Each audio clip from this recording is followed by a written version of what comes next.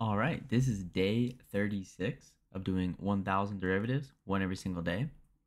And today's derivative is y equals 4 over x plus the fourth root of x.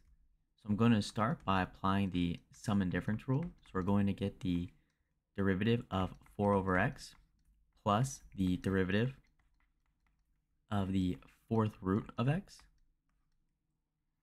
Then I'm going to take out the constant, so I'm going to get 4 times the derivative of 1 over x plus the derivative of the fourth root of x.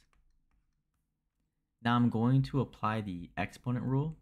So we're going to get 4 times the derivative of x to the negative 1 plus the derivative of the fourth root of x.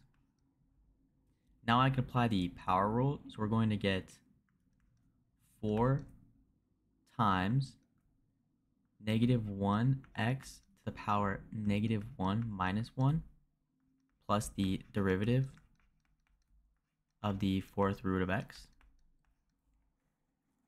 Now this will simplify to negative 4 over x squared plus. Now I'm going to apply the radical rule. So we're going to get the derivative of x to the power 1 over 4. Now I can apply the power rule. So we're going to get negative 4 over x squared plus 1 over 4 times x to the power 1 over 4 minus 1.